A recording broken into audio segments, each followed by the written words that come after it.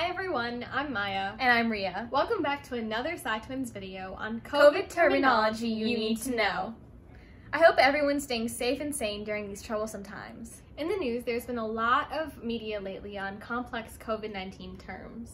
In this video, we will break down all of the terms and help explain them. First, let's start with some of the organizations involved in the fight against COVID-19. Two of them are called the WHO and the CDC.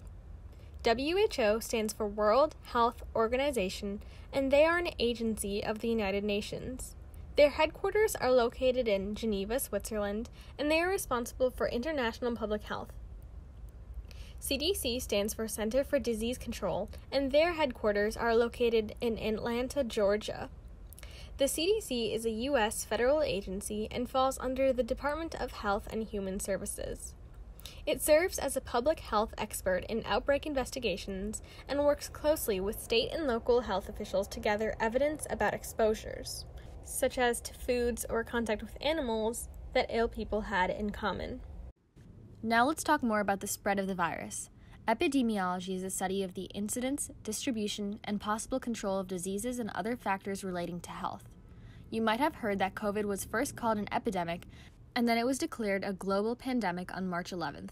But what is an epidemic and what is a pandemic?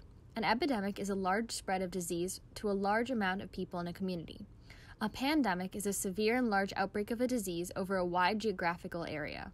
You can remember how to differentiate these terms by their roots. Epi means upon, while pan means all. By now, everyone has heard the terms social distancing, stay at home, or quarantine. Social distancing, recommended by the CDC and other organizations, means that you should stay 6 feet away from all other people. The reason for this is to minimize exposure to the disease. A stay-at-home order has been also in place in many states and cities in the U.S. Quarantine is the term for the state or period of isolation for people who have been exposed to an infectious or contagious disease.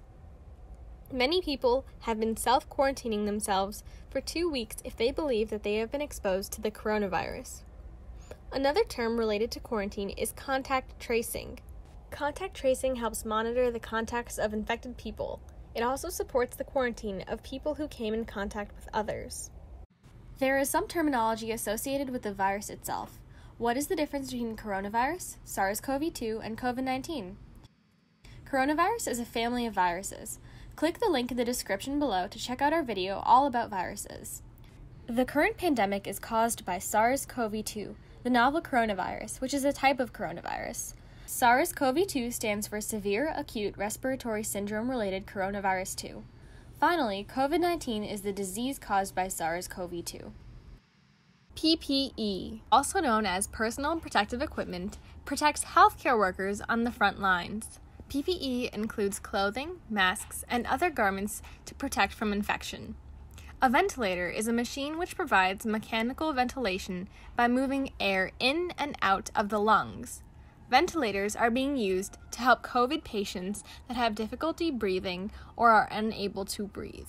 Another term that has been on the news lately is herd immunity. Herd immunity is an indirect form of immunity where a large percent of the population is immune to an infection, either through vaccination or a previous infection. When a large amount of the population is immune to a disease, it decreases the risk for people not immune. To be clear, herd immunity only works for diseases spread through human contact. Finally, another important term is to flatten the curve. But what is the curve? According to the CDC, a curve is a visual display of the onset of illness among cases associated with an outbreak.